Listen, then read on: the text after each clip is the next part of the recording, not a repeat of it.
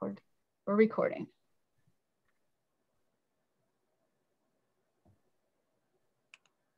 Okay, I think we're started.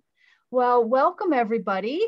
I am Jen Werlin. I've been sending you all the reminders and Zoom links for these starting a specialty food business in Idaho webinars. This will be our third one in the series, and we're really excited that you could join us today. Our topic today is really important if you are going to be selling through wholesale outlets and outside of the cottage food industry. And there are definitely regulations, and we'll be going over that a little bit later. I introduced myself in our first webinar, but I'm an extension educator located in Teton County. Our office is in Driggs, and I have a focus on community food systems. And this has been something that I've been doing these classes now. This will be my third round. This is the first time I'll be doing it all on in a webinar online format. We were doing these classes for a couple years with support from the Teton Valley Kitchen, which was a kitchen incubator site located in Driggs. That kitchen has since closed, but there's definitely been a need for education around food entrepreneurship. So today's webinar is our third in the series on labeling and ingredient analysis. And today's presenters are myself. I'm an educator in community food systems, and Julie Buck, who is with us. She's an educator in family and consumer sciences, and she's located in Bingham County. And then we also have a guest speaker who is a business owner, Juan Morales, and he'll be joining us later and talk about his business. So thank you so much. So before we get started, here's a few webinar tips so that everything runs smoothly. Please close all your other programs on your computer. That will also help save bandwidth and make sure that things aren't getting interrupted. If you're having issues with sound, you can mute yourself on your computer, and there is a call-in number provided in that welcome email. I sent, you should have gotten an email confirmation when you registered for the series, but also I sent a reminder yesterday. So feel free to mute your computer sound. Sometimes you get better audio joining in via your phone. If you do have any questions, please use that chat box, and I'll be helping to monitor that. And it's a great place to ask questions. Also, feel free to email me. You have my email with the confirmation emails. Happy to help you, and if I, in whatever capacity I can.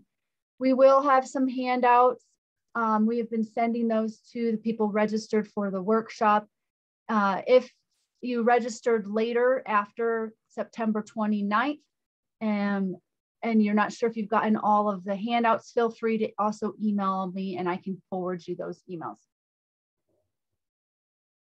So today's webinar topics include going over food safety basics. We had a really great presentation last week with a health inspector that really kind of dove into the intricacies of having a safe food business.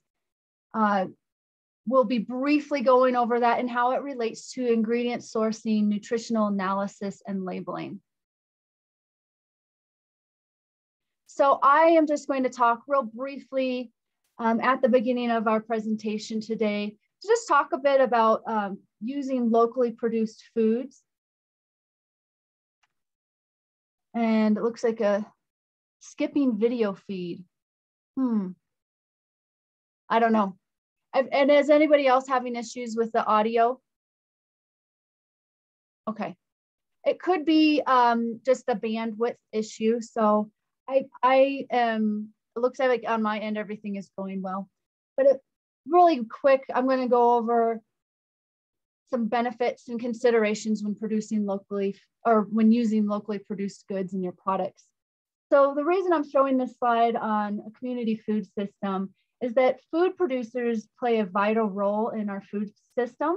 So not just the farmers and the ranchers that are starting with the food, but going through our community food system, you do play a vital role in the sustainability of our food system. So quick note about local food system. There's not really an agreed upon definition of local food, but most people refer to local food as a geographic characteristic. And so by purchasing local products, you can greatly affect the sustainability of your community. And local products are also growing in consumer popularity, and they can increase the value of your product. So one way to help understand this complexity and to identify gaps in our food system is to use a systems thinking approach. And that's what's illustrated in this graphic on your screen. And this helps us examine the linkages and interactions between the various components of the food system. So everything from production down to processing, distribution, all the way through into consumption, and then even waste recovery and nutrient cycling. So a community food system it's like the word sustainable in that it can be an incredibly broad and yet inclusive process, and it can mean different things to different people. But I've derived this definition on our screen from the University of California's Sustainable Agriculture Research and Education Program, and similar variations of this definition are frequently cited in literature. So real quick, some benefits of sourcing locally produced goods are that there's a huge demand now. Juan might mention this. He does always write, made in Teton Valley on his products. And it does really help add value and help him get into this niche market. Having locally produced food also can really help with the freshness of your product. So typically grocery store produce travels on average about 1,500 miles before consumption. And so you're reducing that. You can also have much greater nutrition. So fresher food has more nutrients, and purchasing these ingredients directly from small scale farmers and processors can help with food safety because it can build confidence in the product. And if there's a foodborne illness outbreak, it's often easier to track where the infected food comes from. So there's less steps or supply chains between you and the food source. And it's also likely that less people will be infected. So since the food's fresher, there's less time for spoilage and potential growth of the pathogen. Other benefits are that it can also lower your carbon emissions due to less travel requirements. But one thing do keep in mind that you do have to continue to have safe handling, packaging, distribution, and storage. Those are paramount. And you can perhaps have 2 times the amount of money stay in your local community when you're purchasing local versus from a large distributor. And the currency is distributed more frequently in our local food system. So on the right side of this slide shows some marketing, branding, some logos about locally produced or made in Teton Valley. These are great ways to get your product noticed. And some main considerations to have when purchasing local food is it is definitely different than purchasing through wholesale or a distributor. So think about how you're going to purchase that food and do your homework ahead of time. And know that the demand for local food can be greater than the supply. So be aware of that and know the seasonality of foods and know that know your local community and what is grown in your area. So other considerations are that you should know your purchasing power and do you have the proper storage for the products? How perishable is the item? How can you design your product to optimize local food purchasing? And visit your farmers markets. Go learn from the farmers and the ranchers that are selling at your market. Establish relationships with the growers and talk to them ahead of time. So just like that the farmers are incredibly busy and you'll need to work with them. So talk to them ahead of time. Talk to them in the winter to plan for certain crops in the summer. And if the farmers don't know that there's a market for the product, they might start to grow it if you've had that conversation. Other things are know your terms, and you can just do some searching. Other terms that might be that you could look up are natural or grass-fed or organic. and just really have fun building that relationship and use the local food to help tell your own story with your products. So real briefly, when purchasing local food, you still definitely need to pay attention to food safety, and we'll be talking about that later in the webinar. But most farmers have on-farm food safety plans, and they voluntarily participate in GAP, which is an acronym for Good Agriculture Practices. They participate in those GAP audits. These GAP certifications can be done by a third party, such as the USDA or Primus or Global GAP, and it involves the successful completion of an on-farm audit. Trainings are done online or in person, and Julie Buck will later talk about food safety considerations, such as FSMA and GAP. And know that local food can have tremendous economic, social, and environmental benefits that can help add value to your product. So with telling your story and promoting your product, cite your sources, and people like to know where your food comes from. They like to have that personal relationship. Use that in your advertising. Tell your story and reap the many benefits of purchasing local. So I'm going to end my slides for now, and Julie's going to share her screen.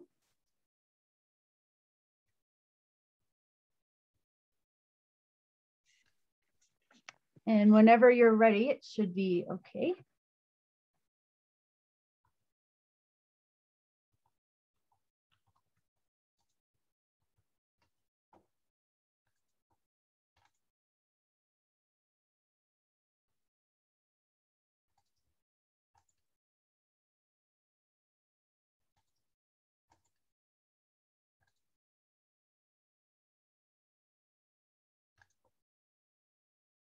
All right, thank you, Jen. I'm just pulling this up and just had to change a few slides really quick. So we'll just get started here.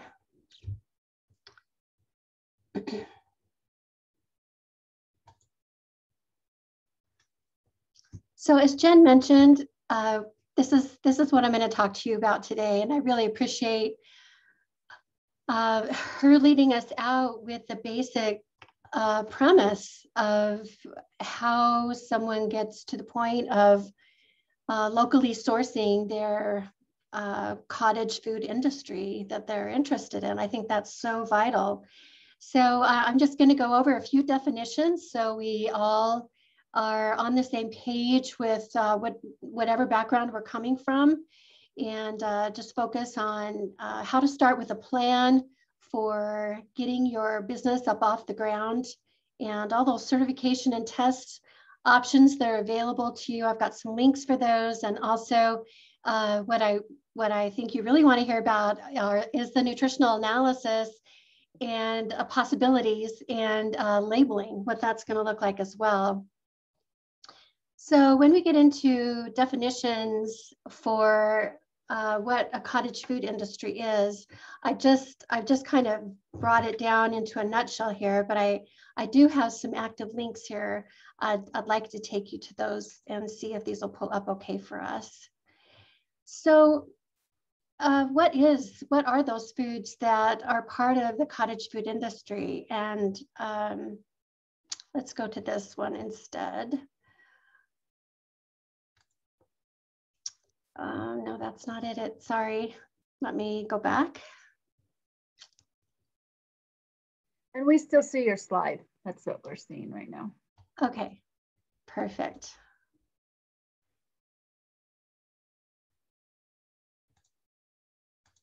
Okay. The cottage food, and I can definitely send these forms to Jen to share with you, but a cottage food is definitely defined, and it has to be something that does not need time and temperature control to make sure it's safe. So that has got the acronym of non-TCS.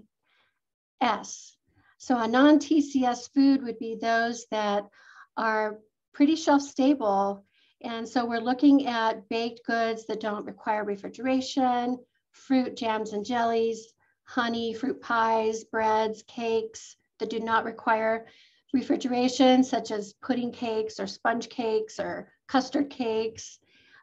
Same things with pastries and cookies, candies and confections that also do not require refrigeration. So fudge, can definitely be okay at a room temperature or stable. Dried fruits, but they have to have a pH below 4.6. And so this is where you're going to have to get into some analysis and have a conversation with your local health department, who can walk you through the application, which definitely I'm going to share with you as well. So they can help you assess the water content of your food.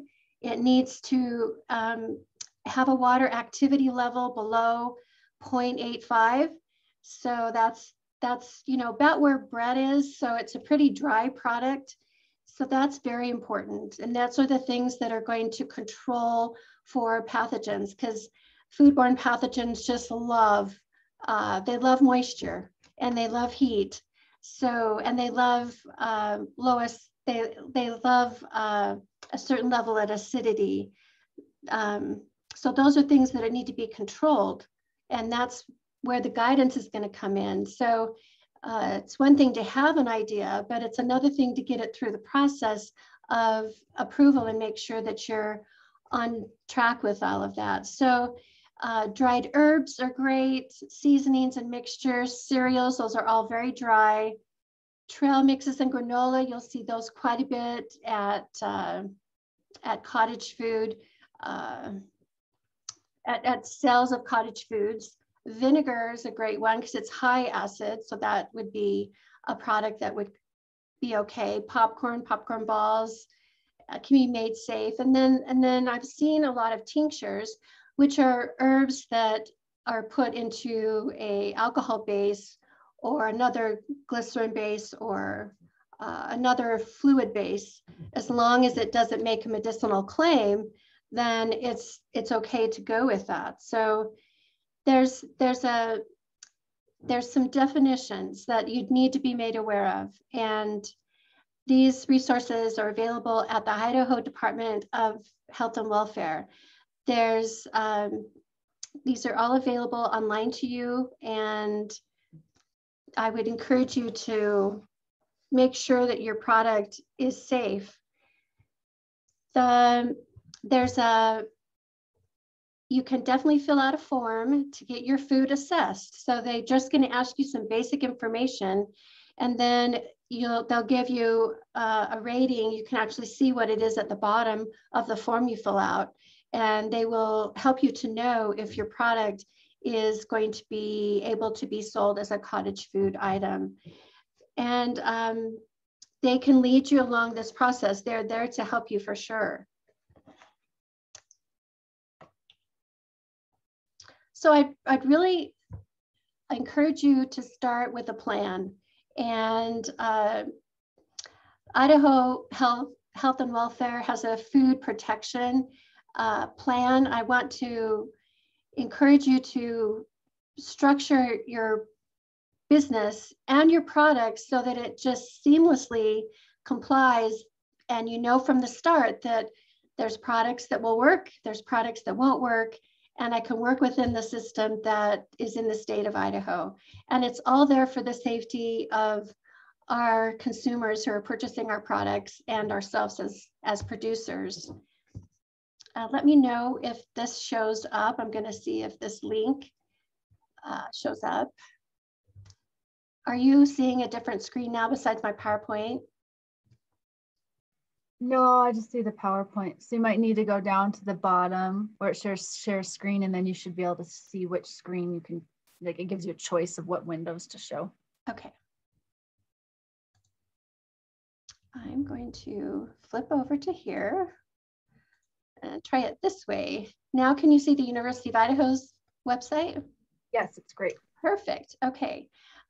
There's this wonderful resource, and Jen and I and some others on the call are employed by University of Idaho, but there's this everything you need to know and a lot of help here on this website. So I'm hoping that you can capture this, and I can also put it in the chat as well. But there's just a lot of information here. So you can get some training here.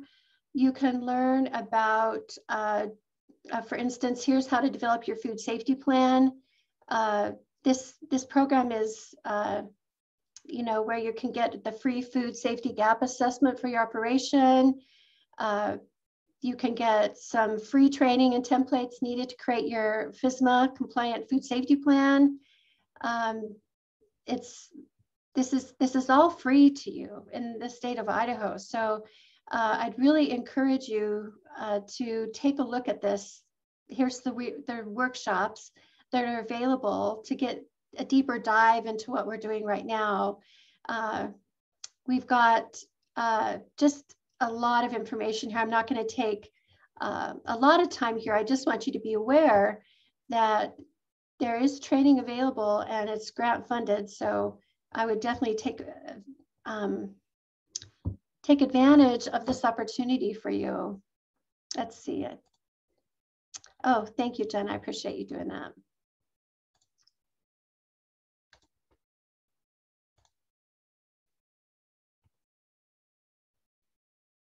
Just so that we at least have a little bit of food safety basics. I know that you covered that with the health department presenter last week, but I also want to just tell you that the very, very basics are to start with proper hand washing. And it's still a 20-second hand wash with warm water, soap of any kind, and hopefully a paper towel to dispose of after you've done a 20-second hand wash. This is vigorous. It's making bubbles on your hand. You're getting between your fingers, up around your wrists. And that is before we put our gloves on. So I would, you know, restrain your hair, cover your beard if you have any facial hair. A restraint of hair can be a cap on your head. It can, like a baseball cap. It can be a regular net that goes over. And this is all to prevent those unfortunate occurrences, and we've all had them happen when we find something that is not supposed to be in our food from the person who prepared it. So make sure that you take those precautions and change your gloves every 4 hours during preparation, or change before tasks, or change when tasks change. You know, change when you go to the restroom, touch your hair. You know, that glove's going to be contaminated at that point. You're going to have to start over. And I know it seems tedious, but we're talking about preventing foodborne pathogens, and that is something that you don't ever want to have happen to you. It's absolutely terrible. Many of us have had foodborne illnesses, and we don't want to get our business shut down or our professional credentials threatened because we've had an experience or an event where food safety hasn't been practiced properly. So there is a fight back, and that stands for fight bacteria, but fightback.org has some great resources, handouts, information. Basically, we're still learning how to clean, separate, cook, and chill. So when you look at your kitchen, and I have two in my office here, you know, I'm going to think about how I bring food into that kitchen, how my counters are clean before the food comes in, my hands are clean when I'm putting it away. And then I'm going to separate my produce from my raw meats, keep them separate in the fridge, you know, cook to proper temperatures, which haven't changed either. So make sure you own a meat thermometer, digital or read dial are great. Have a refrigerator thermometer in your fridge. And then if make sure you cool it and chill it properly within 2 hours after preparation, and make sure you know and date the leftovers in your fridge. You know, you could practice at home, and then if you have a separate fridge for your commercial purposes, you can keep a log on the outside of the door of temperature checks. And those are the type of things that you're not an inspected facility, but those are the type of things I used to inspect in facilities. So those are very important checks and balances to make. FIFO, let's just see if you're paying attention. Can anybody type in the chat what FIFO stands for? It's an acronym.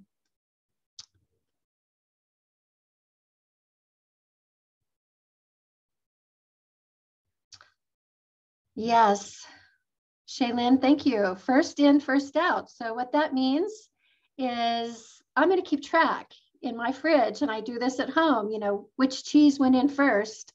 That should be the first one out. And so right now I've got 2 packages of shredded cheese, and regardless of what the date is stamped on there, I should keep track of which one went in first and which one needs to come out last. First in, first out.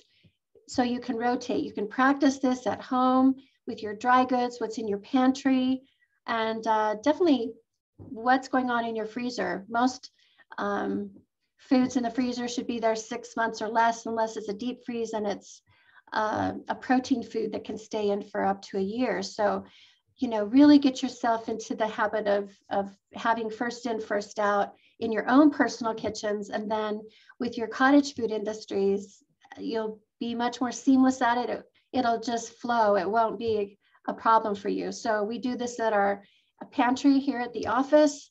When foods start to get outdated, we either use them up, or we send them home with people to use up, or we throw them out.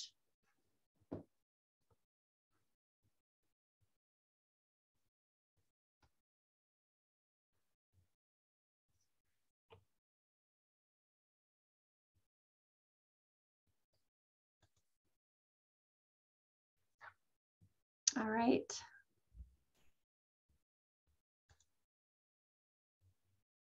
Let's talk about certifications and tests that are available for you. There are quite a few of them, and it really depends how deep you're diving into this cottage food industry. There's lots of options. I took these straight off of this certification test website, and I'll take you there in just a minute. But a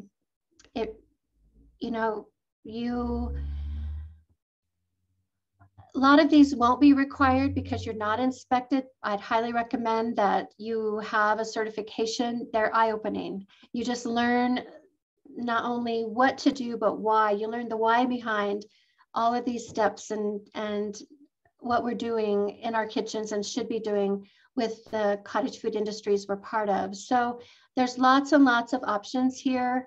I've got, it's kind of higher end at the top versus just more food manager level exam from ServSafe. Let me take you to this website.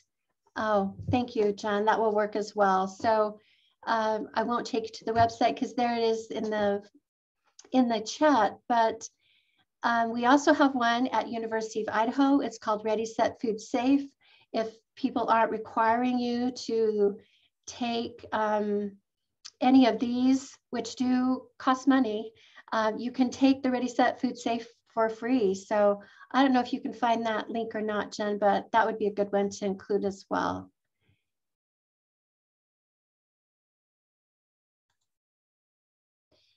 A lot of people want to understand about nutritional analysis. So I don't know that I have a package in my office of any food right now, but if you're near to something that's got a food label on it, just go ahead and grab it and look at it right now. And really why we have nutritional analysis is because we really want to know what nutrients I'm providing to my consumers or to myself. So when I go purchase food in the grocery store, I'll take those nutrition analysis portions of the labels side by side so I can get an idea, the food label, or if it's got an analysis on it. This goes a little deeper dive than the food label though. So what I would suggest is, I would just suggest, just to humor yourself, go take a look at these professional websites. And I'm going to take you to them right now so you can see how these are broken down and how high you can go, how low and how high you can go with the depth of the analysis that goes into your product. So, caramel popcorn, do I really need to know the nutritional analysis? I know that it's a grain. I know that it's got a lot of sugar in it, but as compared to nutritional analysis, if I'm having some type of a more nutritional product, so to speak, you know, it might be worth you taking a look at. For certain, you're going to want a label, but I think nutritional analysis for cottage food industries is a little probably more bigger step than what most would take. But consumers are really wanting to know. They're very savvy now, and they're very into, you know, why would I want to buy this home-based business product compared to this, you know, commercial product? Why would I want to do that? And if you have the analysis, then that's a possibility. So I'm going to take you to these websites just to take a little look-see about those.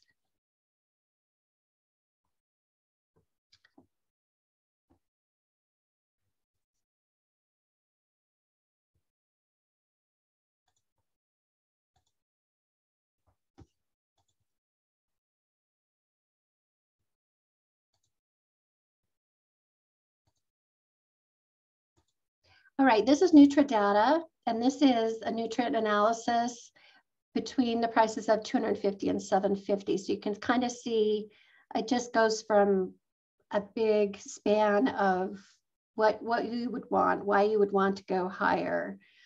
There are lots of packages if you wanted to get a nutritional analysis. This is an extremely reputable company. NutriData, I've used this as a clinical dietitian, as a private dietitian. I'll have persons give me their menus and I'll use NutriData or a program like it so that I can analyze their food intake. So you can do it as per product, and there's just lots and lots of options. It's a laboratory analysis, so it's very reputable. And then also, what about if it has allergens? You know, if you really can't make a claim unless you know for sure that it's allergen free. So that's a very important analysis as well, that it has an ingredient statement, and allergen declaration would be $295.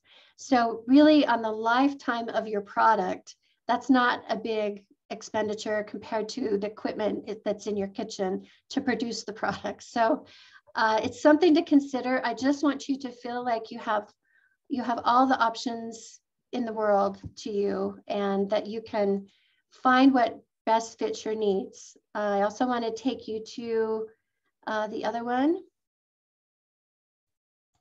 See if I can pull that up. There's also this food testing lab that's another option that's very reputable. I just wanted you to see the difference in pricing. So let me share that with you.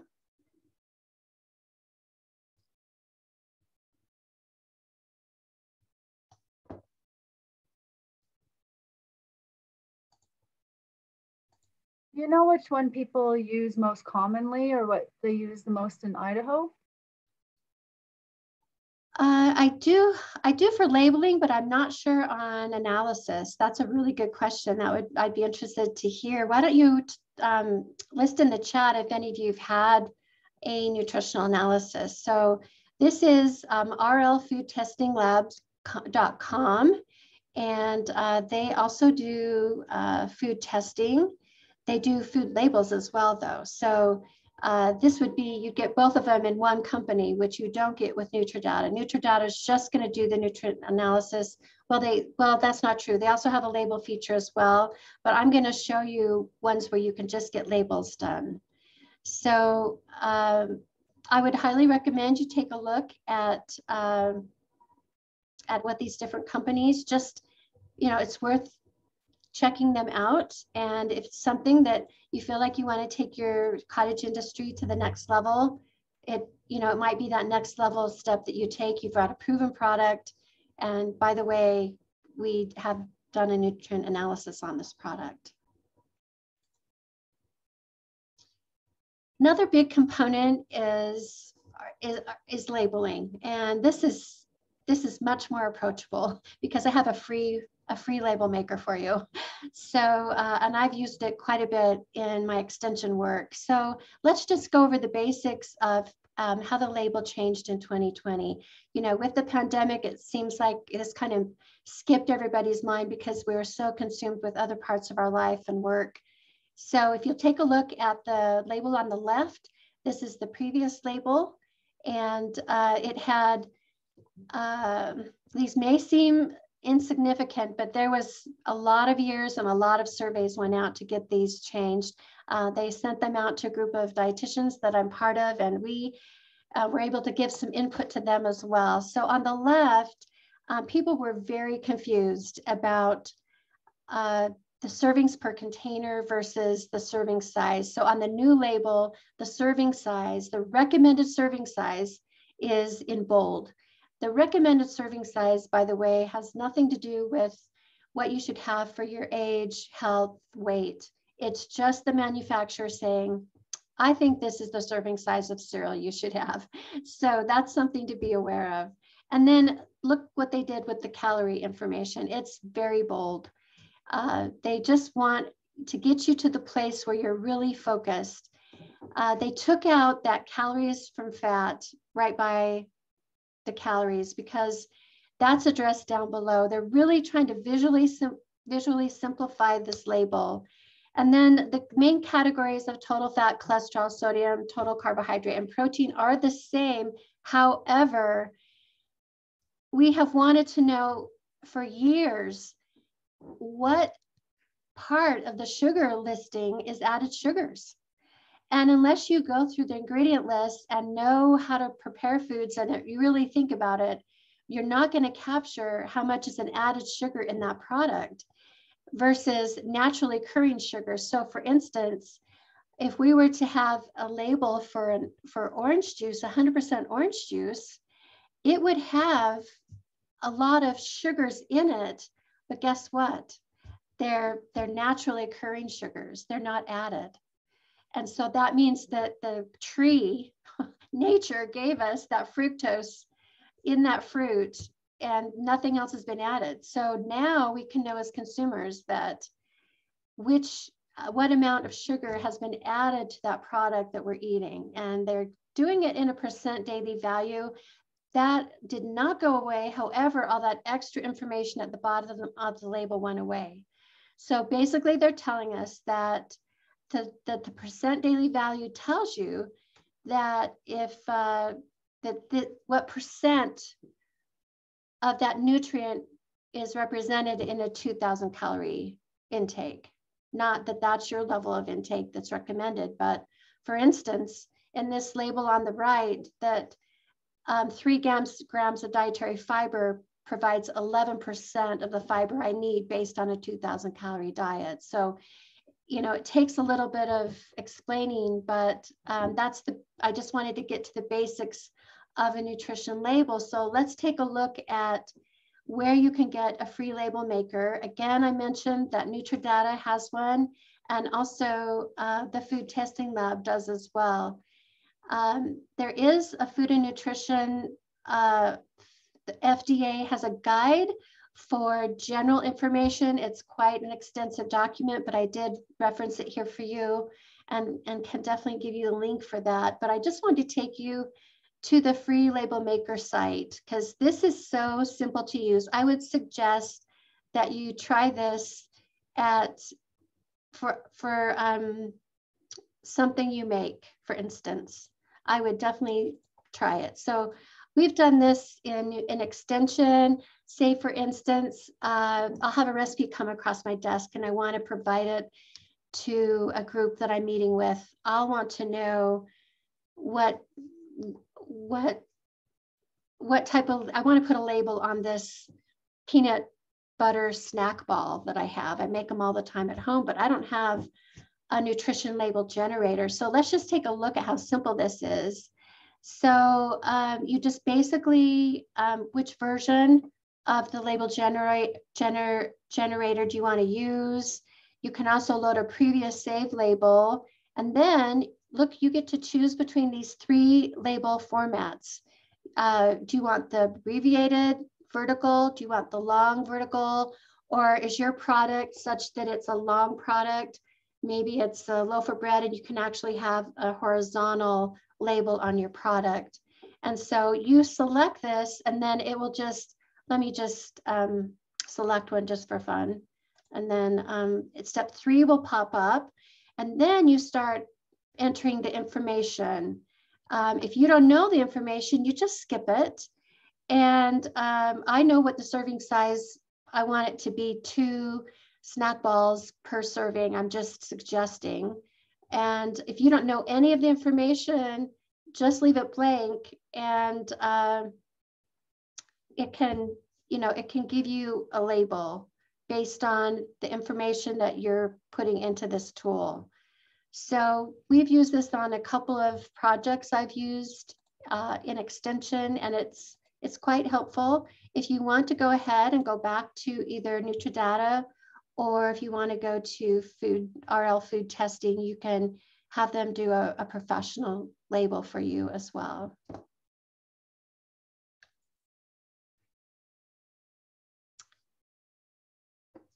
Do you have any questions for me right now? I definitely have more information I can share with you as far as taking a deep dive into the forms. I'm not sure, Jen, if that's what the group would like to do. If they'd like to see the forms, I'd be happy to pull them up. Would you like me to do that?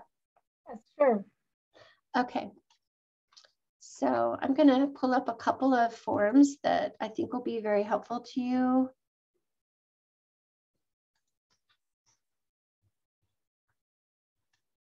So this is the fact sheet that the Idaho Department of Health and Welfare has put out. So basically, it goes over the definition I gave you. It gives you what are the non-TCS foods, or time control sensitive foods, that are allowed.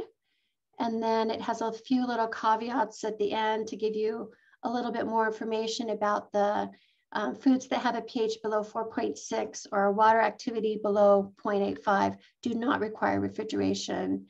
So those would be the foods that would be approved when you go through the process to go through this food protection program's website.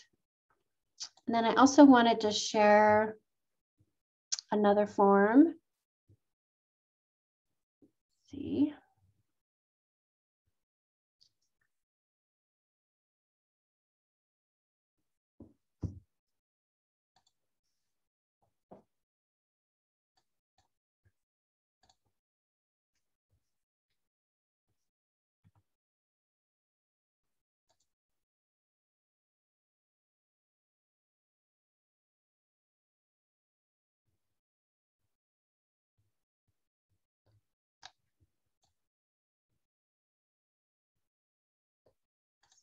I also wanted to ask you, Julie, about the polls, if you want to do those a little bit later. Yeah, I think I'd like to do them just after I show this one right here. So this is this is from the Idaho Department of Health and Welfare, and this is the form you'd use to have them assess your food. So basically, there's nothing. They're just going to give you some feedback. This isn't an application. This is just an assessment.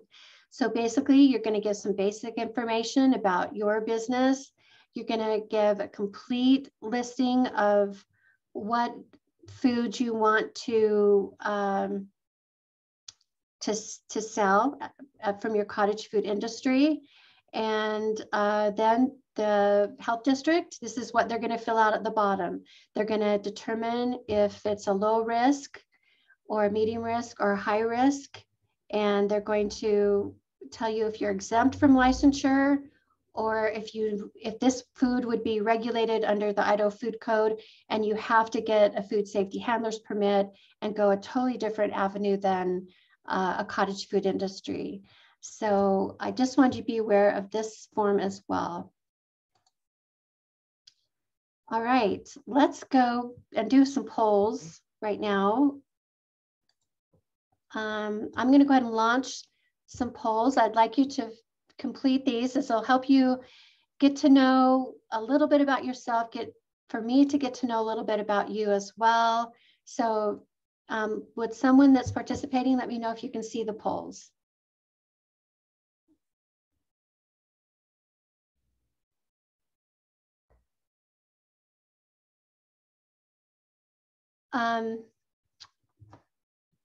anyone that's a participant, can you see the polls that are, oh, looks like you are. So there's 3 polls. Basically, I'm asking you in poll number 1, which food safety certifications do you have? Check 1 or more. The second poll question is, how many of you have had a nutrition food analysis for at least one product you sell? So I've had 4 people answer that so far. Let's see if we can get some more people participating. And then the third poll question is, how many of you have a food label for at least one product you sell?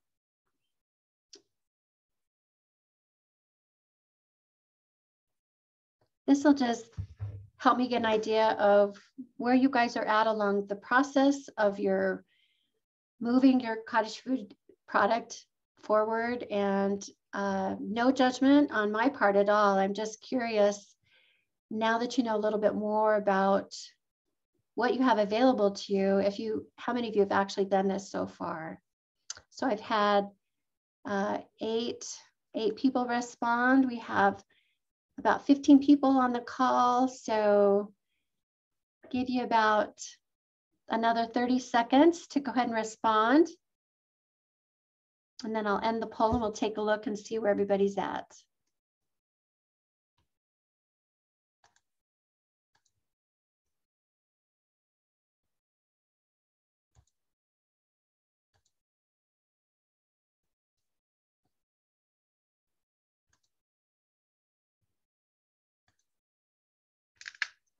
Okay, I'm going to go ahead and end the poll. We've had at least a little over half of you respond, so I'm going to go ahead and share the results.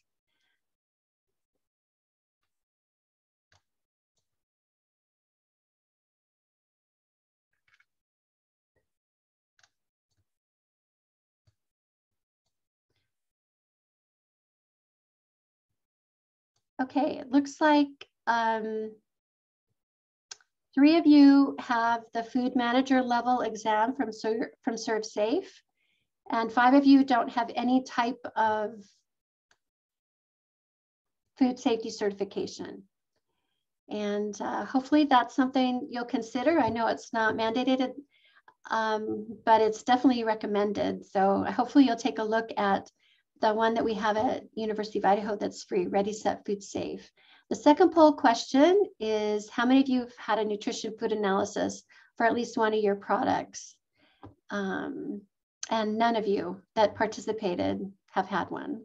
And how many of you have a food label for at least one of your products? 1 out of the 8 that responded do. So thank you for responding. That's very helpful to me to take a look at that. Can you explain the difference between the labeling requirements with cottage food versus if you were to sell wholesale? Yeah, let's take a look at the USDA's guidance there. They have a really good form there that I want to take a look at. That's a good question. So I'm going to go ahead and pull this up and then I'll share my screen. Okay.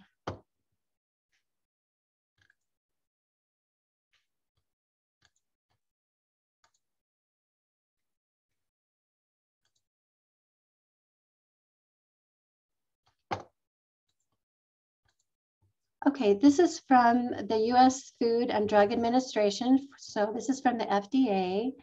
And there's guidance here that tells you about the food labeling questions. So basically, if you're going to sell outside of the cottage food industry, so cottage food industry means I'm selling direct from person to person. I'm a cottage food industry. I'm meeting you at a booth. You're stopping at the farmer's market, and it's a direct sale. The label is not required. It's definitely would be a great product to have. But if you go to the place of selling commercially where you are not in the presence of the person who's buying from you, you must have a label. And that's the short answer that I think you want. But this is where you're going to get all of that information about the guidance for that, but that's the short answer for sure. Do you know about selling honey? And I've seen lots of products sold that say raw honey. It doesn't have a nutrition label on it or anything, but it is, you know, it's one of the cottage foods. The cottage food is a cottage food. Do you know anything about that? Yeah, it's right here. Let me see if I can find the.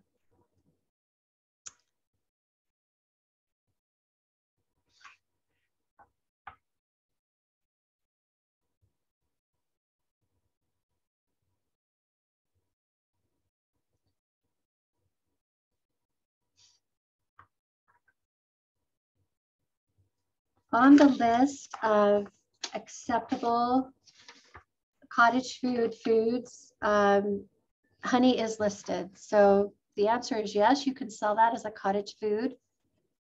What was the other part of your question, Jen? But if you were to sell it in like a retail store, do you have to get the label and all that? Yes, definitely. Yes. No longer cottage food industry at that point. It's a commercial endeavor. Yes. It's only direct to consumer sales. Correct. Any other questions? Another thing, do you know about, I mean, obviously it might vary with each local jurisdiction, but when selling cottage foods,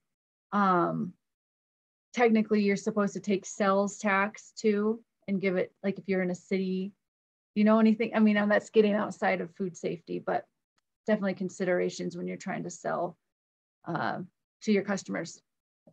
Yeah, that is not something that I can speak to with authority. I know what they're doing when I purchase a cottage food, but I don't know if they're in compliance about that. So I can't answer that.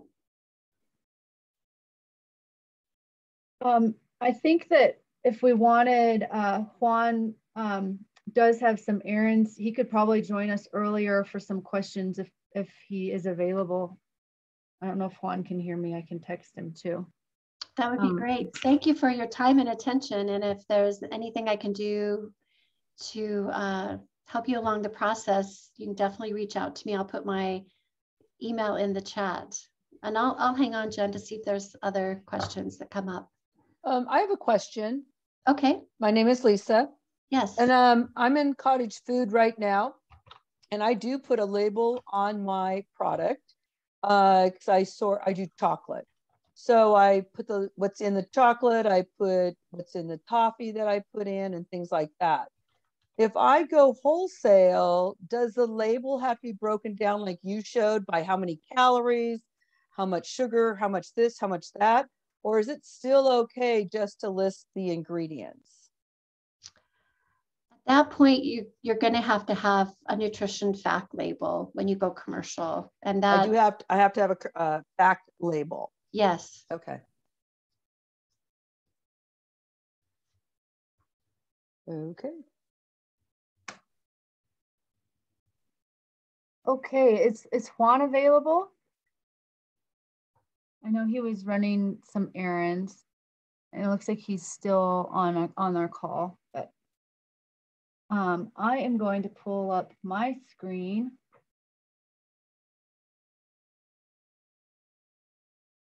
Let's see.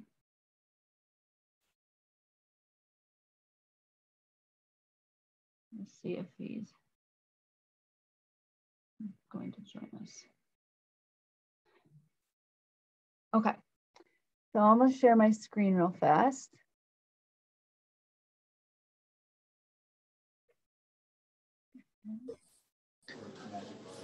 Hello, hello.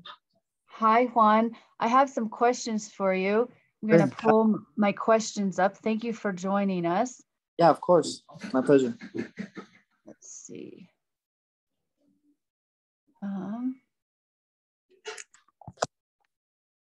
Okay. So with these classes, it's so helpful to have people who are like boots on the ground doing this work Yeah, of course. hearing from their experience. And we're very fortunate to have Juan Morales join us today. That's sweet of you guys. Thanks for having me. And as you can see here, he is a very busy entrepreneur. The work never stops. He lives here locally in Teton Valley. And back in 2017, I believe, when I first started doing these food business classes locally in my community, he did attend some of our classes. He was just getting started. So it's been really neat for me as an educator, just living in the community, to see the progression of his business and his family business as well, and all the work that they've been doing in our local community. So on our screen, there's a website, and you can check out his products there. And as we get started, I'd love to hear from Juan, just a brief introduction about yourself and your business and your products. Fantastic. Awesome. Yeah. First of all, again, thank you guys for having me. It's my pleasure to be a part of any kind of an educational aspect, classes where minimum I could be of any service, of any assistance, but second, most importantly, that people that are interested in educating themselves in the industry, could gather some information. It did take me, I think, I started about 2015 to start developing some of our products. You guys probably know me from Rosas Tamales, our hot food catering tamales business and hot salsa. And then Naughty Fruit kind of was a child, I guess, born after that, just with the fruit cups and stuff. So it's taken me some years to organize to get to this level, I guess, of processing, of manufacturing, and then to get into a bunch of stores. So doesn't take a month or a day or a week or even a year. Maybe it can, but there's a lot of research behind it that listening to this presentation earlier, it's just fantastic. This stuff takes time, takes experience, and some of us don't have it, so we have to look for it. So I'm so happy to be part of this. This is wonderful. Thank you guys for having me. These are amazing resources that are your guests presented. So ladies and gentlemen, please take advantage of those links. I taught myself a lot of this stuff, asking questions in the Department of Health, and when getting into, I guess, creating a label, if anything, just creating a bag. What do I need to do? What do I need to have? And it's hard because not only are you finding the information, looking for information on what it needs to look like, and so on and so forth, but it has to be, on the level. It has to be appropriately organized, and of course, food handling is a whole other different ball game. You have to make sure that this stuff is food safe, and the hand washing. That's why, if you know me, my hands are really rough because I'm washing my hands like every 5 minutes, if not more. On top of that, the bleach water solution. But so Naughty Fruit is my business. This is my second. It's my second, I guess, food product project. It's my first that I'm taking into grocery stores, and it's my baby. She's my baby. So it's a dehydrated spice fruit snack. It's made here in Driggs, Idaho, and I built a commercial kitchen just so that we can process this, Naughty Fruits with all the legalities and so on and so forth.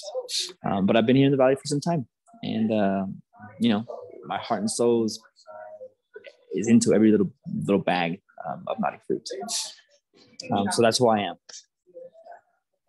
So what gave you the impetus or the idea to start with dehydrated fruits to begin with? And I know that when you market your products, you're really saying Teton Valley. I know with your apples, you've been showcasing the producers where you get your apples from, and that's locally grown apples. I'd love to hear a little bit about that. Sure. Part of the main reason why I got into dry fruit, my father, and I mean, we grew up in California where my father is a laborer. I mean, first migrant coming over to work in the fields all day, every day for many, many years. So fruit was always in our life. And then we moved out here to the Valley, 97. little bit before the 2000s. And so, one thing led to another. I got into fruit because like I said, 4 or 5 years ago, came back to work, help out my family. My dad got his back broken, started to work, help out the family. And then, eventually I'm like, what can I create? How can I be involved in the community as I like to be, where I can be of service? I can be an asset. I can provide something, some services, whatever, where we can create something that I can be proud of, that we can be proud of. And obviously, there's chips and there's Doritos and there's drinks and soda pops and all these, stuff out there in the market. And we were all used to the whole trail mix concept where, there's a bunch of little sugar packed fruits that last a long time, but they give you energy to hike and so on and so forth, which is fantastic. But it's not necessarily anything new. It's not necessarily anything that's based on nutrients. It's been created many, many years ago. And why put something that's not broken? So I decided to make my own stuff. Like, I want to have nutrient-dense dry fruit. I want to have tasty, fruit, palatable, which is why I ended up doing spice to it, sour lemon chili pepper. And I just wanted to do something that wasn't just good for you, but one, we could use local products, in the area. So apples and pears are from Marsing, Idaho, or from Boise, and like unique enough to where it's tasty and palatable. When you can take it on a hike, which a lot of us do that. We go bicycling, we go canoeing in the summer. Living out here, it's like heaven for a lot of people. That's why we come here. So why not, take something on the hike that, one, won't spoil, and two, it's tasty and palatable, and three, it's nutrient dense. It's healthy for you. So the idea was like, how can I create something, or what can I create that one day will be good for the environment, good for the community, good for the body, and someday, I'll grow it, and I can say that's 90% of my product, and we love what we do when we're producing good stuff, not just sugar heavy or something that's not good for you. And so, like, that's why I started like years ago, and I just started to ask questions everywhere. How do I do this? What do I do that? What do I have to legally have? And like, from an LLC, small company, to food grade processing, to bleach strips, like everything you want, because you have to pretty much, once you start producing in volume, you have to make sure that quality is key, and that comes with not only the food product, but also the process and how you do it. Hair follicles can't be on people's food. It's not okay. Having long nails isn't clean because they'll get stuff in between them, so stuff like that. But yeah, I started it because I wanted to be a part of this community where I can provide something that's unique, wonderful, great, and someday, a big deal. Thanks, Juan. I'm really curious, like, how you went about making your packages, and if you did start with like the cottage food production and selling direct to consumer, or if you went ahead and went straight to retail and your whole process for that. Sure. Well, my first bag, if any of you guys have been around for that long, was a plastic bag with a sticker on it. And it had our information, Nutty Fruit, contact this number, and that's about it. I think right now we're at our 4th to our 5th redesign. And like I said, after getting to know the Department of Health in the area, both Wyoming and in Idaho, and after asking everybody questions about how they do their thing, Kate's Tram Bars. Kate has been an asset to my learning process. Yeah, I literally called up Kate like 3 or 4 times, sent her an email. Eventually, we met up at a local party, and she put a face to my name. And I said, "Look, Kate, your stuff is awesome. Obviously, it's different than mine. How do I get to where where you're at now?" And this was before she went national. And she just was wonderful. She was such a sweet lady, and I love her, and I have her on speed dial. So you just seek out people that do similar things that you do. And the majority of the time when you ask for help, you receive it. I mean, in this community, if you guys are familiar with it, people are friendly, people are sweet. The majority of the time, people want to help each other. But the concept is asking, it's hard to ask. So I told myself years ago that I'm not going to be afraid of putting myself out there, and I just asked. Once I think I spoke to her a little bit after it, and then previous to her as well, I started to figure out, like, one, I need to make sure that our bags, logos, and labels, after looking at a bunch of links and other people's products, you have to apply, obviously, you have to apply a nutritional aspect to it. You have to write a story, ingredients, all the stuff that, one, represent your product. I've also spent a lot of money processing, sending it to labs, to make sure that there's an average of this much sugar in it, this much protein, so on and so forth, because by law you have to do that. So follow the laws, follow the requirements, identify how they fit to your product, whether it's beverage or fermented or alcohols or base, all that stuff, and then just start asking questions. I said this is like my third or I think it's my fourth redesign. Like I said, going from a plastic bag to now having a biodegradable, which to me, again, to us, biodegradable is extremely important. It's a big deal for me. And so, it's part of what I want, and it costs a little more money, but not at the price of the environment. So I don't mind paying more. But you just ask questions, you look up, look at the links that are on here, are amazing. I saw, and I know most of those. Like I said, I did start as a cottage license because it's dry good. I don't manage animal byproducts. We don't use nuts of any sort. We don't manage milk or cheese. So for us, having a dry good, it's what we consider low risk in the food industry, as opposed to ferments, alcohol base, animal products or byproducts. But definitely do your homework and search it, because if you create it, if you envision it with the idea of wanting to grow and expand, and you put all your intent with good intent to want to be, one day I want to be in such and such grocery store, or again, for me, it was Whole Foods. One day I want to be selling X many volume and be somewhere big. It requires certain legalities to get there with the packaging and so on and so forth. So just like ask a million questions to anybody that's willing to listen, and just get after it. Like, there's no reason why you shouldn't go out and ask, or even check out the links and just ask questions on the links. Thank you. I'm curious how you where do you sell your product right now, and you talked a bit about the evolution of it. Did you start with like a farmer's market, or were you selling this out of your online? And then Gotcha. I guess if you're doing online, then you have to go through the whole USDA process, right? Yeah.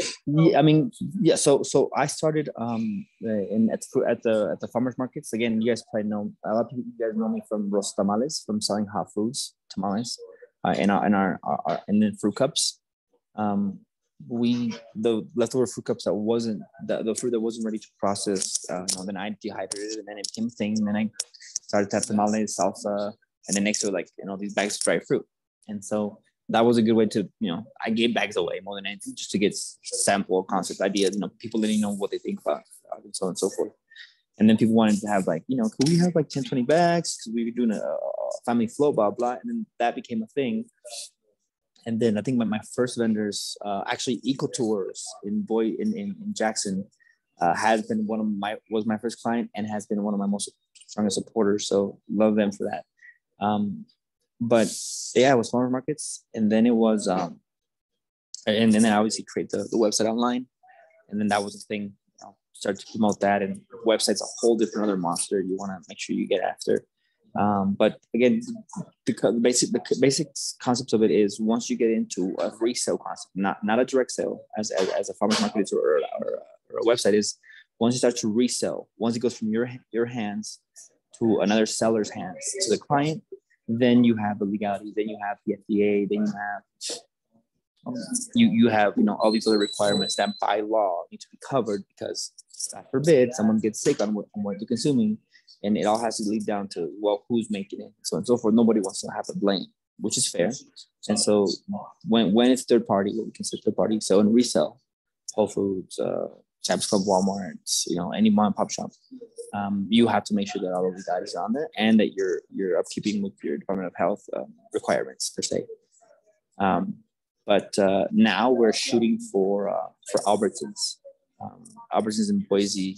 I actually just came back from a pitch, kind of a pitch day from them, kind of a Shark Tank type of spiel.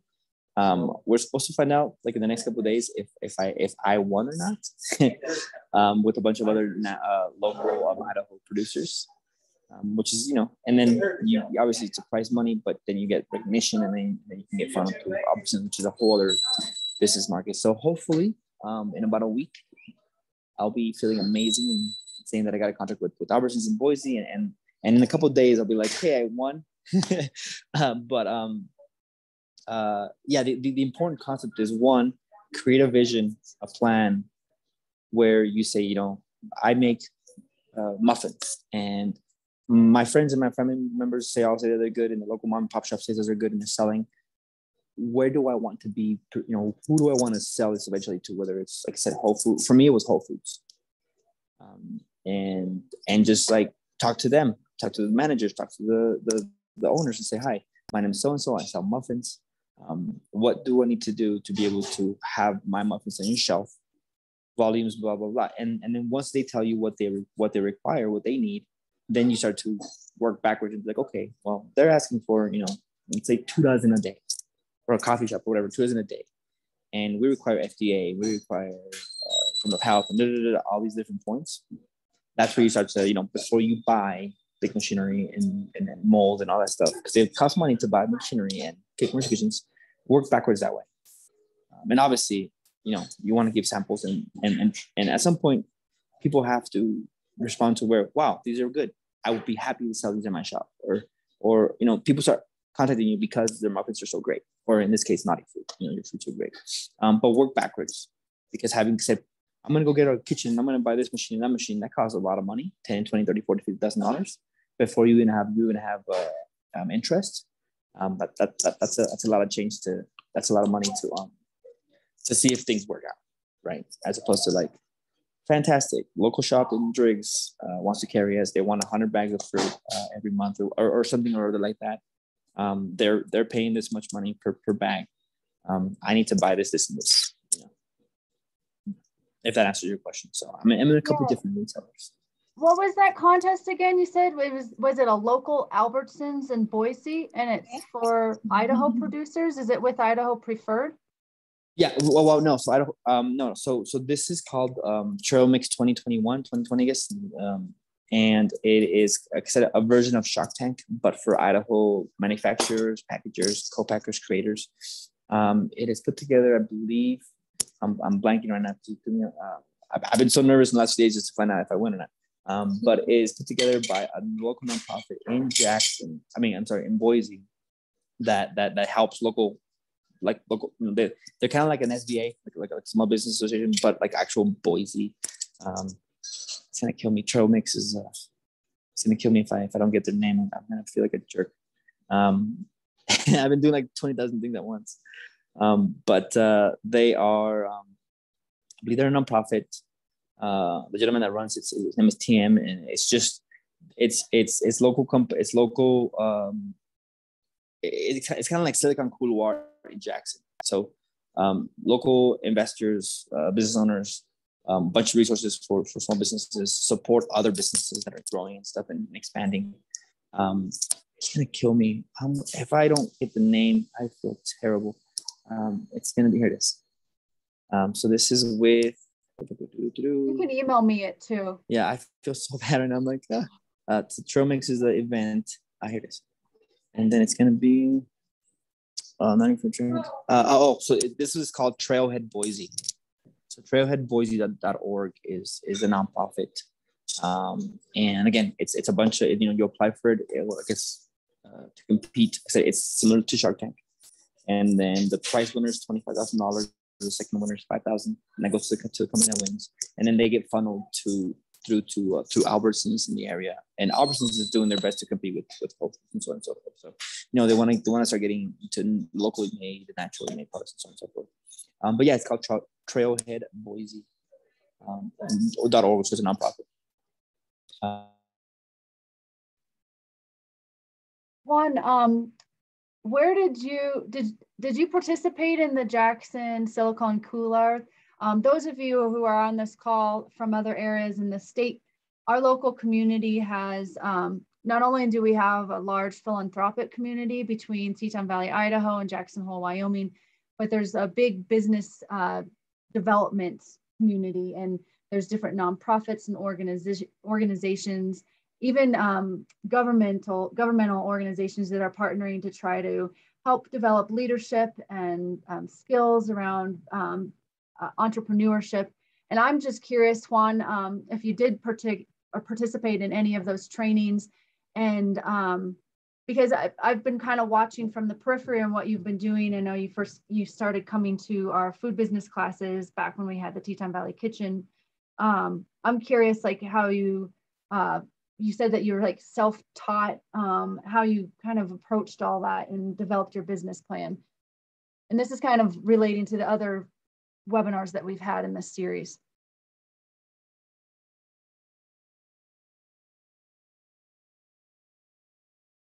He's on mute. Oh, there you go. There you go. Are we back on? Sorry about that. Okay. Is that good? Yes. Can you hear me? Yes, we can hear you. Okay. So fantastic. did you take any of those leadership and business development? Yes. Okay.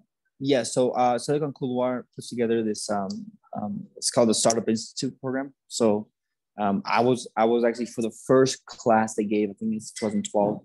I was one of the first students for that startup, and it was a 10-week intensive where you would go in for I think like a few hours a day for like 2-3 days a week, and they would give you from idea concept to final to first or second round of investors, the whole concept on what would be the best practices for you to open a business, increase your business, or expand your business depending on where you're at.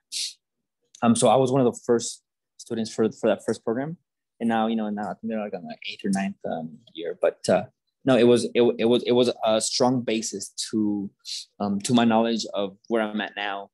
And part of it, the self-taught, and I mean self-taught by, if I don't know this, I will figure it out, whether it's through friends and family members or online links or Shark Tank, on TV or Netflix, whatever. I've for many years now, I've always identified, if you want to figure something out, go figure it out. There's no excuse to not get off your butt and go get it, go figure it out, go get it done. But Silicon Couloir was a huge step up for me to learn efficient and effective practices to focus on what your business should look like, or can be, or can expand by. On top of that, once you get that concept of okay, that's teaching me so much in whatever I gather, then you continue to learn. You continue to look for mentors, for programs. I think a couple of years ago, I went to I do my best to get involved with the community. And again, no one's going to tell you what to do and how to do it right, or what, where to buy and what to buy or what to invest. You have to identify that for yourself. So I took myself to a couple of the meetings with you guys just to, get to know what you guys were doing services wise, but also who else is involved. And again, I learned a couple new things, there that I hadn't learned before. And then I'm always looking for, again, online practices, how to sell and resell online and season, Christmas and so on and so forth.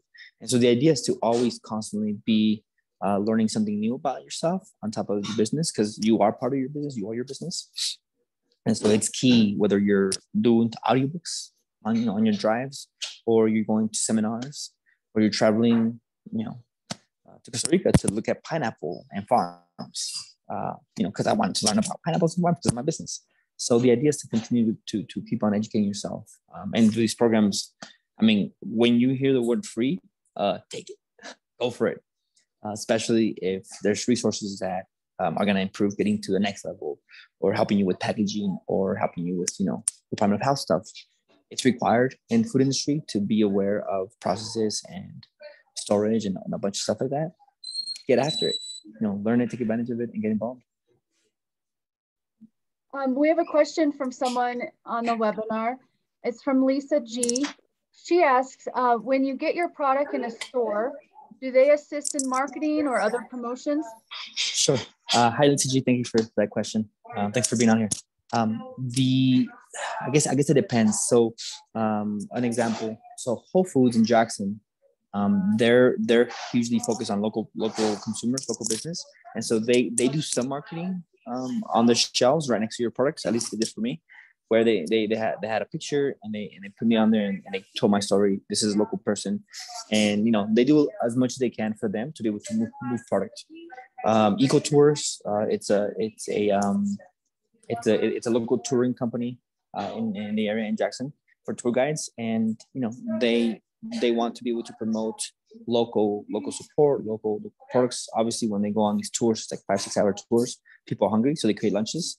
And so, they put me there because, one, I'm a local guy. It's a good snack for the outdoors. And so they give, I think, a bag to each client that they get in the summer, and that's quite a bit of bag. So it's pretty busy.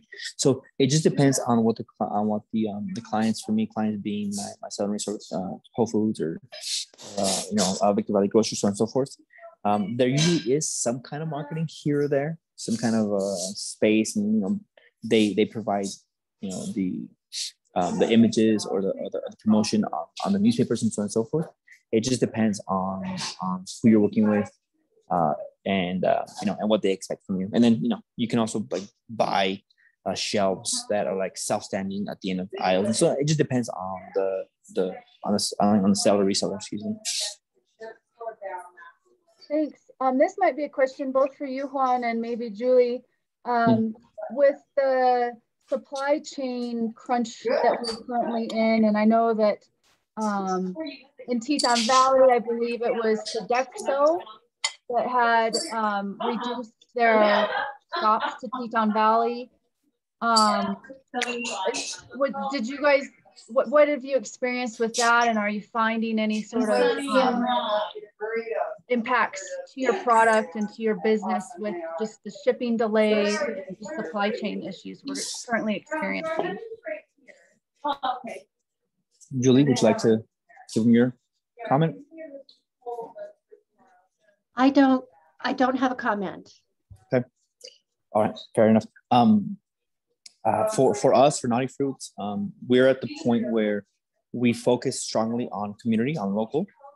I guess lowest hanging fruit, right? Why try to focus on shipping to another state when there's a lot of business here? So we've been pushing forward on, I guess, let's say worst case scenario, 200-mile radius. And so I haven't had an issue with shipping and materials. The goal for our production is also to be ahead of what we project what we might sell next year. So when you buy bags in bulk, usually it's in volume, 20,000 units and so on and so forth, depending on what you're producing. You usually want to acquire stock. You want to buy volume so that way it can carry you over for, let's say you buy material for a year, but hopefully you sell that in 3 months. It depends on the volumes that you're trying to push out. But we have all of our stuff, all of our about to get over bags in stock. The only thing that we have to worry about is temperature. So the weather changes, then we have to deal with fruit freezing. Mango and pineapple don't do really well with the cold, and then the outcome of our product changes slightly, which I don't like. It changes the flavor and so forth. But other than that, I usually create the boxes for my clients. I drive it over to Jackson. I do USPS post service, and I do UPS. So we haven't had an issue with that, but I can see how it can be an issue with other companies that are maybe doing a lot more volume than we are, where they're bringing in stuff from China or from other countries to get bulk products, or even shipping out as well. But we haven't had that issue yet, which I'm happy to announce that. I thought of a comment, if I can. Having a major supply problem with two-part canning lids. And, you know, I know that glass, I just got a notice that jars or glass of any kind. So if you buy spaghetti sauce in glass jars, then those are going to start being limited. You'll have to be limited to more of a tomato sauce in a can. So I would just be, you know, if you're thinking about 2022, and I would get on getting the supplies, you know, the non-food supplies that you need, the containers, and I just don't see it easing up. We've had such a problem with home food production supplies, and it's continued through this second year of the pandemic. And I'm curious if there are other people here on this call that did experience like reductions in just distribution. Like, so I know that a lot of our restaurants, for instance, they kind of came together. They've formed a restaurant association here in Teton Valley. They were trying to share ordering of food because in our area in particular, and I think this is all, you know, it all trickles down, and it has to do with the supply chain issues that we're currently experiencing nationwide, is that there were less stops to Teton Valley. So Sodexo was used to deliver several times a week, and they were not delivering anymore. A lot of our restaurants were not able to get the goods that they needed. They were having to reduce their menus and take items off of their menu. So I'm curious if there's anybody here on this call that has experienced that, and then how they're maybe going about trying to like collectively solve this issue, or just even considerations as people get started. This is Lisa. In my business, I pack in mason jars, and I use very nice colorful lids. So I'm finding that, yeah, there's times that I can't get a certain lid. But the minute they tell me they have it in stock, I have to buy larger quantities and plan ahead. So as far as mason jars go, yeah, they're hard. So I just look everywhere to source. And we have a company right now, we have, you know, I think 40, 50 cases on back order. And we're hoping to get them, because I do a smaller jar, 4 ounce and 8 ounce. So you just have to plan your budget and really look ahead and stock up when you can get what you want to get. Or I might have to do what Juan did and look at revamping my look. Thank you, Lisa.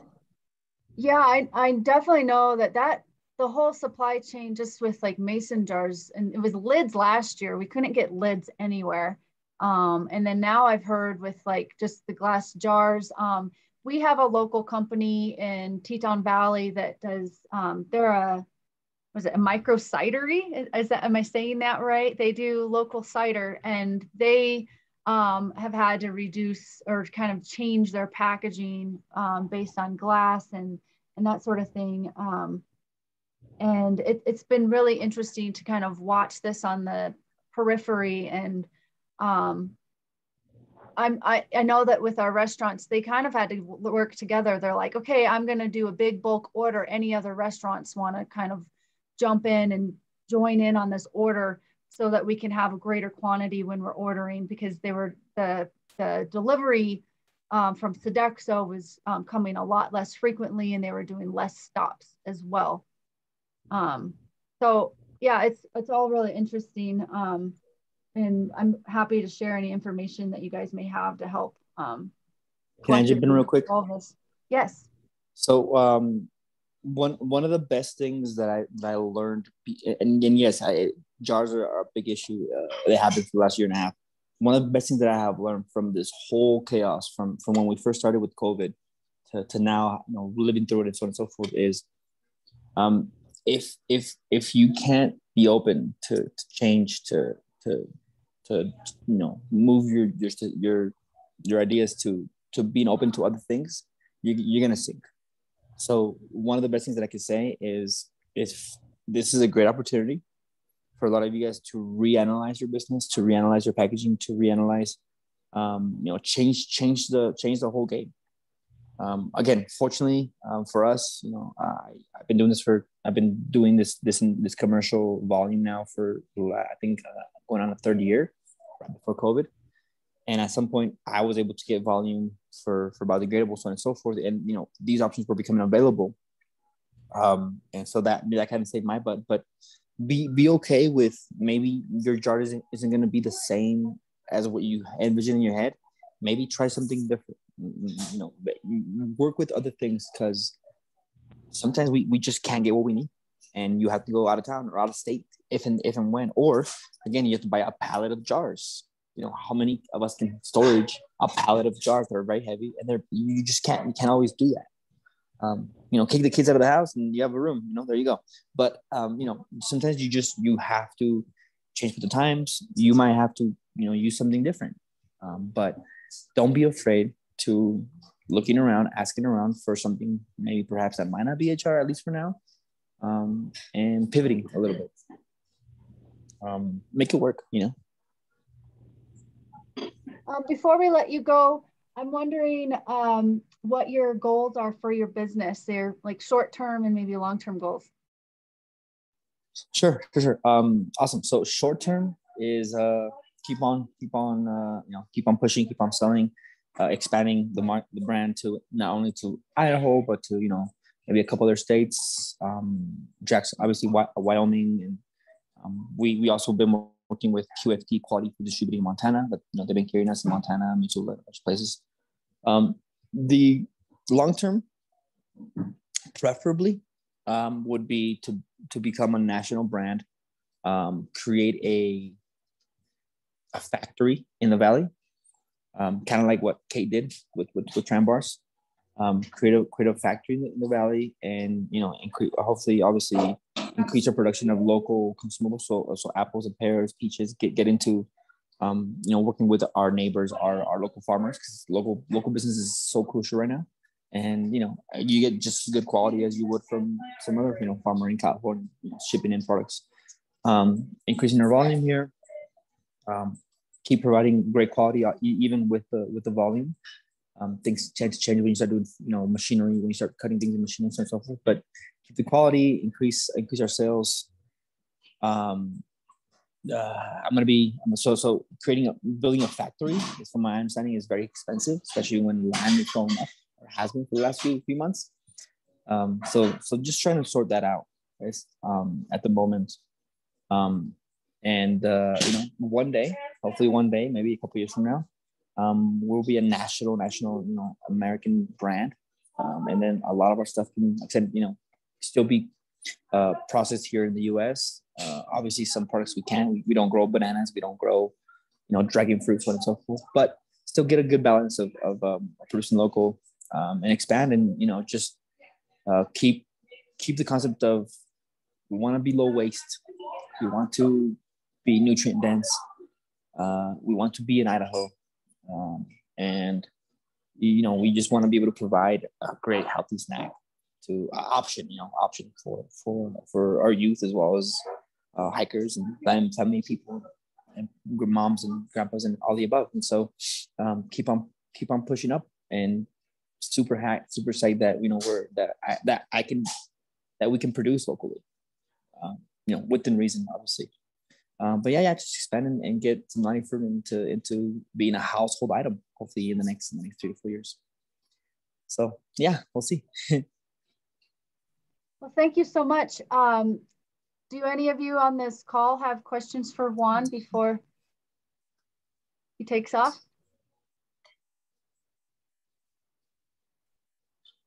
Anybody? Even in Spanish. I speak Spanish, so I'll be happy to help you guys in Spanish. Yeah, I wanted to, that's a good segue. There are some University of Idaho classes on entrepreneurship.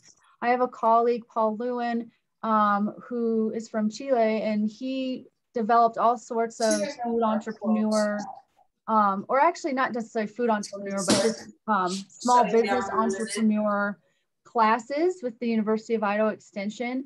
And he has translated those courses into Spanish. They're self-paced courses.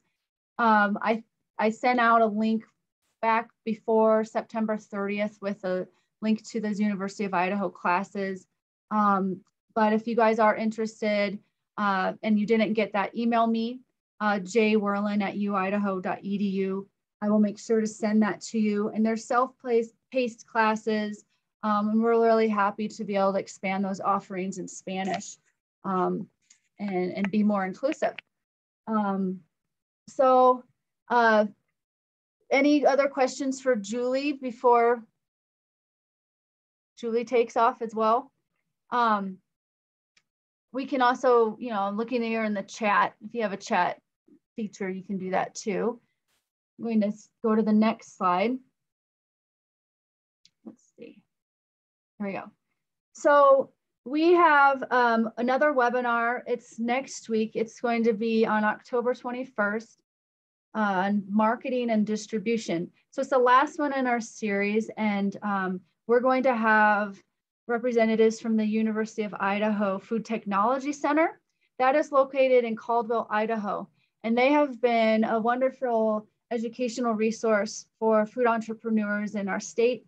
They have trainings that they do for people who want to get their products started. They help them with nutritional analysis, take them through the process of labeling, and they serve as an incubator space. So there's definitely business entrepreneurs that are renting out parts of that facility, and they're starting to move their product into the market that way. We'll have representatives from them. Hopefully we'll get some folks from Idaho Preferred, which is the marketing branch with ISDA to promote Idaho grown and Idaho produced products. And so it's a very good workshop to attend if you are learning more about or need a little bit more information about that. We do have recordings to all of the webinars so far. So if you missed those, send me again another email. And I do want to ask you guys to please take our end of class survey evaluations. We haven't had very many return to us so far. Maybe 5% of those of you have joined in on the classes. I have sent off those evaluation links in my emails. Those are really important for us so that we can continue to show impact to our funders and to be able to continue to offer these classes down the road. They shouldn't take you very long, maybe 5 minutes at most. If you have your smartphone, an easy way to do that is just take your phone, get the camera feature, and then just scan it over that QR code. You can also, I'll type in here in the chat box, the direct link, the URL. And this is for the survey for today's class. Oh, it didn't all go through. Hey, Jen. Yeah. Sorry to interrupt. I had to get going, but I want to just say, guys, thank you so much for having me. It's my pleasure to be of service and of help. If you guys have any questions, concerns, or suggestions, let me know. Call me. I'm always usually pretty free on a text or on a phone call. And again, thanks for your support, guys. Thanks for being here. Julie, your information is fantastic. Thank you so much. If I had this information, years ago, life would have been a lot easier for me. But I'm glad that you're doing this now, and that you guys are on the webinar. Hopefully, take advantage of that. Please, it'll save you time, it'll save you money, and it'll save you a lot of stress, which we can all use right now. Thanks again for your guys' support, guys. Check out our website, ournaughtyfood.com. We have some fantastic gift baskets that we put together with our Naughty Fruit, but with other local vendors, honeys, jams, chocolate soda, and so forth. And we're sending them out for the holidays. So definitely check us out. And thanks for having me, Jennifer. I appreciate it. And you guys, best of luck with everything else, guys. Keep at it. Thank you, Juan. Thank you, guys. Have a good day. All right. So please take this survey. It shouldn't take you more than just a few minutes. It's like maybe 10 questions at most, multiple choice. You should be able to whiz through it really fast. It definitely helps us as educators to be able to continue to offer these courses. And if you do have any ideas of what you liked and didn't like, and if there's trainings that you are interested in having, please reach out to us. Myself and my other colleagues who have been doing this food entrepreneur series are always looking at ways to improve our teaching and to offer classes that are really relevant to you. So we appreciate that so much. Scan that link, and it looks like we'll be finishing a little early, and know that people never usually complain when they finish a class early. So this is good. And I wish you all a wonderful weekend ahead. Thank you so much. Thank you. It was a great class. Learned a lot. Yeah, and thank you for sharing. Yeah, bye. Bye.